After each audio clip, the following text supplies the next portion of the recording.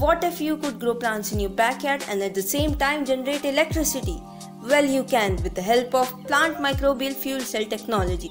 In this system, plant-derived organic matter is used to generate bioelectricity without harvesting the plants. The plant produces organic matter from sunlight and CO2 via photosynthesis. Up to 70% of this organic matter ends up in the soil as dead root material.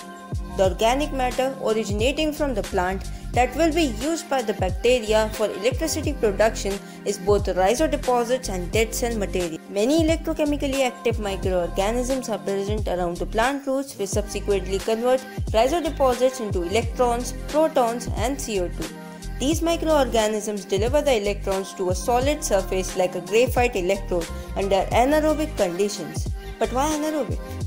As if O2 would be present at the anode, electrons would directly be used for oxygen reduction and would be lost for electricity production. Let's look at this anode and cathode. We are taking acetate as a model substrate. At anode, oxidation of acetate ion takes place. The electrons are used for electricity production. But why electrons are released by the bacteria? This is because bacteria gain energy by donating electrons to electron acceptors like CO2, nitrate and sulfate. Total voltage can be calculated by Nernst equation. At cathode, oxygen and protons are reduced to water. Here comes the limitations in oxygen diffusion into electrode. The electrode needs to be wet in order to transport protons, and the maximum oxygen concentration in water is also low. So we use ferric iron in the form of ferric cyanide. The Nernst potential of the cathode is. However, this makes the maximum voltage obtained from PMFC lower compared to the oxygen cathode. Voltage is obtained by conversions at both the electrodes minus the losses that occur in the system.